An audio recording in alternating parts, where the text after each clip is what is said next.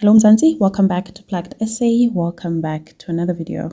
One of Mzansi's most loved couples, Takkies and Dinwiddy, have fueled rumors that they've gone their separate ways, allegedly over infidelity.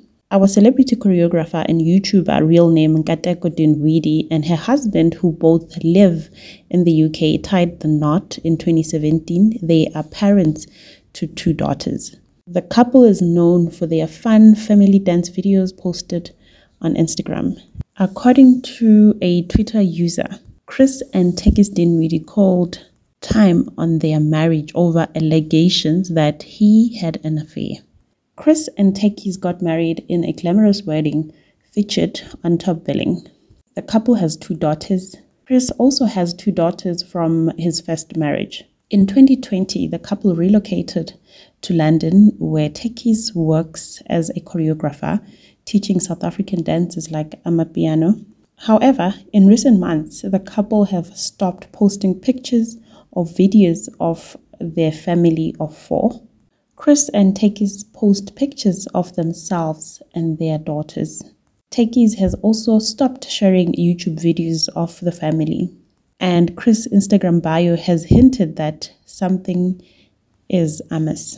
It reads, "Father of 4 daughters, trying my best, new chapters." In the comment section, many followers have questioned their relationship status, but none of them have come out and confirmed their separation or divorce. Now that's it, Mzansi. I think this is really heartbreaking. Divorce can never be easy, especially being in a foreign country. Takkies left everything, in SA and left with the husband, Chris Dinwiddy. At the time, they still had 1 daughter and she was expecting the last daughter. She left everything that she was. She was quite a big deal in SA and she followed a man. One thing about men, they will embarrass you. And I really actually liked Chris. He seems like a very nice guy.